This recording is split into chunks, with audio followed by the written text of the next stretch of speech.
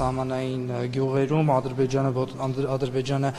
ռազմական ոտնձգություններ իրականացրեց սահմանի նկատմամբ, ինչպիսին է իրավիճակը, ինչ տեղեկություններ ունեք։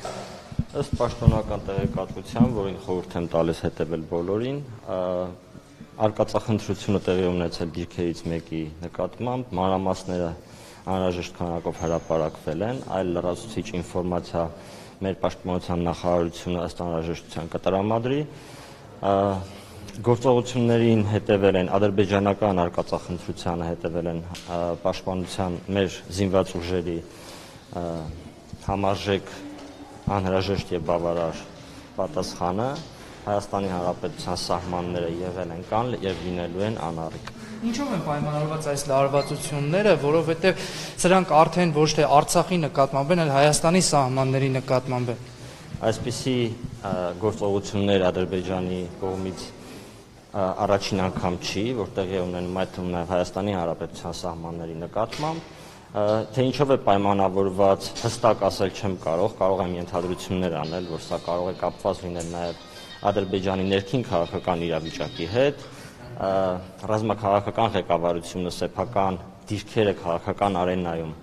թուլացված համարելով եւ փորձելով վերականգնել կամ ինչ-որ կերպ ամրացնել իր դիրքերը, ստեղծում է այսպիսի դրվագներ, որպեսզի իր ներքին լսարանին ցույց տա, որ իր երկիրը գտնվում է ինչ-որ ստրեսային իրավիճակում եւ անհրաժեշտ է տարբեր ինչ-որ համախմբումներ։ Բայց դա ըստ էության մեզ չի էլ հետաքրքրում, մեր խնդիրը չէ մեկնաբանել պատճառները, մեր խնդիրն է Հայաստանի Հանրապետության սահմանները պահել անառիկ եւ մեր զինված ուժերը վստահաբար այդ խնդիրը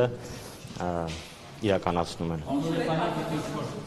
Պարոն Ուլիխանյան, դա ինչ է որակում արկածախնդրություն եւ չեք կարծում, որ հնարավոր է լայնածավալ պատերազմ վերսկսելու մշակված գործողություններ լինեն։ Շնորհակալություն հարցի համար, ինչու եմ համարում արկածախնդրություն։ Արկածախնդրություն համարում եմ նախ եւ առաջ այն բանի համար, որ Հայաստանի Հանրապետությունը ՄԱԿ-ի անդամ երկիր է եւ ունի ճանաչված եւ անձեռնամխելի սահմաններ եւ այդ անձեռնամխելիությունը միջազգայինորեն ճանաչված է։ Այդ կապակցությամբ եմ համարում արկածախնդրություն եւ մյուս կարեւոր հարցը, որ տվեցիք, վերաբերում է լայնածավալ գործողություններին։ Ես այսօր Facebook-յան ուղիղ եթերում դրա վերաբերյալ իմ կարծիքը ասել եմ։ Տեսեք, ռազմական գործողությունների վերսկսման առումով գոյություն ունեն երկու խումբ զսպող արգելակող հանգամանքներ։ Դրանցից առաջինը ռազմական մեր ներուժն է, այսինքն դուք տեղյակ եք, որ Հայաստանի Հանրապետությունը իրականացրել է պաշտպանունակությանն ուղղված Հայաստանի Հանրապետության զինված ուժերի էական բարելավումներ, դրանց մանրամասների վերաբերյալ անհրաժեշտ տեղեկությունը հրապարակվել է, դրան չեմ անդրադառնա, եւ որը շատ կարեւոր գործոն է արգելակող, պատերազմական գործողությունների։ Սակայն երկրորդ խումբ գործոններն էլ կան, որոնց մասին շատ չի խոսվում եւ այդ գործոնները քաղաքական գործոններն են։ Ես կանդրադառնամ ներքին քաղաքական գործոնի վրա, որ տպավորություն ունեմ, որ որոշ մարդիկ լավ իրազեկված չեն եւ ուղղակի ուզում եմ ասել, որ Հայաստանի Հանրապետության դեմ ուղղված ցանկացած մեծ ռազմական գործողություն արժանանալու է համարժեք հակահարվածի եւ ռազմական գործողությունների դադարեցման օրվա եւ դադարեցման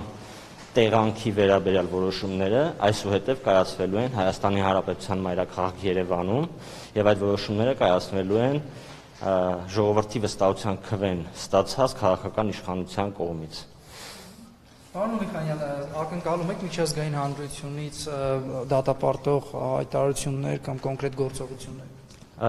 Դա իմ ակնկալելով չի, վստահ եմ, որ մեր արտաքին հարաբերություններով զբաղվող մեր գործընկերները ամենքանում են իրենց գործը եւ այդ ուղղությամբ իրենց աշխատանքը անպայման արդյունք կտա, բայց այնուամենայնիվ ես որպես Հայաստանի Հանրապետության ազգային ժողովի պատգամավոր շեշտադրումը կատարում եմ մեր գործողություններին, թե ինչ պետք է մենք անենք եւ այդ գործողություններում տարընկալումներ չպետք է լինեն։ Հայաստանի Հանրապետությունը սուվերեն երկիր է եւ իր սահմանները պաշտպանելու համար կարող է եւ գուցե նաեւ անհրաժեշտություն կարող է առաջանալ, որ կարող է դիմել նաեւ պատժիչ գործողությունների։ Փաշինյան, տեսեք, երեք բանից Facebook-ում քննարկում է ծավալում, որ Հայաստանի քաղաքական իշխանության կողմից պետք էր արձագանք, մասնավորապես վարչապետի Facebook-յան էջին էին հետևել եւ ասում են, որ վարչապետը այդ լարվածության պահին իր փոքրիկ դստեր վիդեոներ շեյր արել, միշտեր նրանից որևէ արձագանք էին ակնկալում։ Դուք սրանց այս քննադատություններին ինչպես կարձագանքեք։ Դա եւս արձագանք է եւ շատ կարեւոր արձագանք է եւ վարչապետը այսօր արձագանքել է նաեւ կառավարության նիստում։ Ինչ վերաբերում է քաղաքական արձագանքին, ես կարծում եմ հենց հիմա էլ դրանով ենք զբաղված, այդ թվում նաև ես այս հարցազրույցը տալով դրանով եմ զբաղված, սա է քաղաքական արձագանքը, բայց նաև շատ կարևոր բան եմ ուզում ասել, որ մեկ դիրքի Հայաստանի Հանրապետության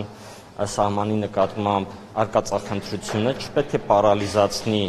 տարբեր գերատեսչությունների աշխատանքը, բոլորս պետք է զբաղվենք մեր գործերով, վստահելով մեր զինված ուժերին, որովհետև առնվազն այս տվյալներով եւ ես վստահ եմ, որ այդպես էլ շարունակվելու է, մեր զինված ուժերը իրականացնում են իրենց առջև դրված թիվ 1 նպատակը, այսինքն պահպանում են Հայաստանի Հանրապետության սահմանների անառիկությունը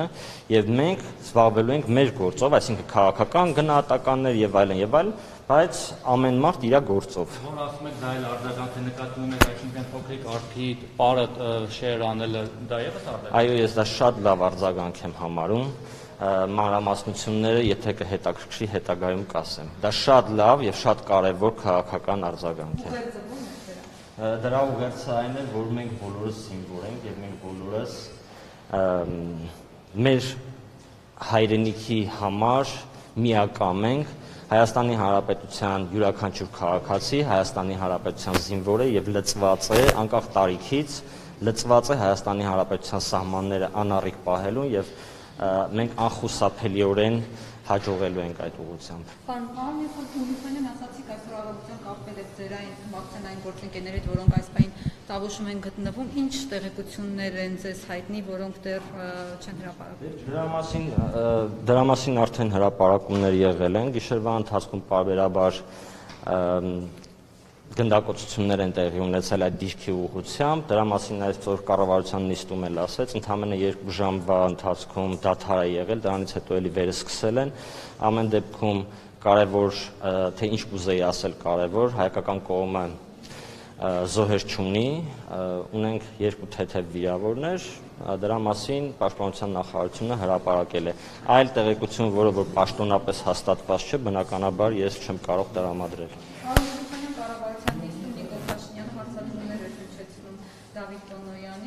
Գուցե մեքենայի հետ կապված են հետ եկել, սա ինչ է, որովհետև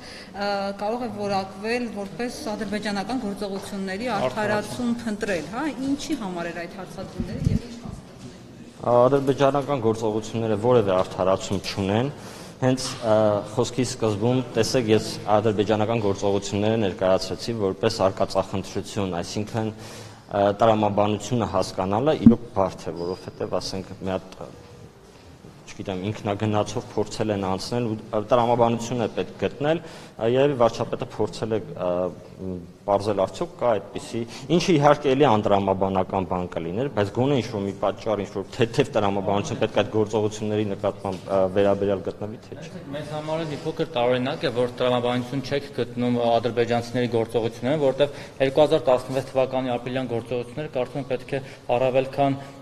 հուշեին այդ տրամաբանությունը, թե ինչու պետք է ադրբեջանական կողմը նման ոտնձգություններ իրականացնի մեր սահմանին։ Ինչն է անտրամաբանական այստեղ։ Անտրամաբանական է այն հանգամանքը, որ տեղի է ունեցել ոտնձգություն ամբողջ աշխարհում ՄԱԿ-ի կողմից ճանաչված երկրի եւ ճանաչված սահմանների նկատմամբ այսպիսի բան տեղի չի ունենում աշխարհում սովորաբար եւ այդպիսի ոտնձգություններ, սահմանահատման ոտնձգություններ Հայաստանի Հանրապետության նկատմամբ իրոք անտրամաբանական են։ Մարզում մենք բարբերաբար այս տարիներին լսել են կրակոցներ մի քիչ ավել, մի քիչ պակաս, գուցե այլ ավելի մեծ տրամաչափի զենքերով։ Նորություն չէ սա։ Այո, նորություն չի այն հանգամանքը, որ տարբեր ագրեսիվ գործողություններ տեղի են ունենում, բայց այստեղ իմ տպավորությամբ տեղի է ունեցել շատ փոքրիկ ջոկատով եւ տեսանելի վայրում եւ տեսանելի ժամի սահմանահատման դեպք, ինչը տարօրինակ է եւ նույնիսկ մեր զինված ուժերը ենթադրել են, որ երևի մոլորյալներ են ինչ-որ, նույնիսկ թույլ են տվել, որպեսզի նրանք հետ վերադառնան, ցույց տալով հայկական կողմի մարդասիրությունը անհրաժեշտ պահին։ Բայց ես վստահեցնում եմ, որ այդ մարդասիրությունը ճիշտ չգնահատվելու դեպքում շատ ավելի վատ հետևանքներ են ունենալու։ Որ ադրբեջանական ռազմաքաղաքական ղեկավարությունը այս ընթացքում վերջին շրջանում հաճախակի է հանդես գալիս ընդհանուր Հայաստանի եւ Երևանի հանդեպ նկրտումներով։ Նրանց հայտարարություններում այդպիսի միտում է նկատվում, որ այ պետք լինի նաեւ Երևանը կգրավենք մոտավորապես այսպես բառացի չեմ ցիտում, այսինքն կարծում կարելի է ենթադրել, չէ՞ որ նրանց ակնկալիքներն ու ախորժակը այսպես ասած միայն Արցախով չի բավարարվում եւ արդեն հասել են ընդհանուր Հայաստանի սահմանների վերաբերյալ նման հայտարարություններ։ Ես տեսա, որ դուք մեզ նշանակություն եք տալիս այդ հայտարարություններին եւ տպավորություն է, որ դուք դա աբսուրդային չեք համարում։ Ես դա համարում եմ աբսուրդային եւ ըստ էության նշանակություն չունի, թե ինչ կալիբրի, ինչ չինովնիկ, հասկանալի է, ինչ կալիբրի, ինչ չինովնիկ, ինչ հայտարարություն է անում, եթե այդ հայտարարությունը իր բովանդակությամբ աբսուրդային է։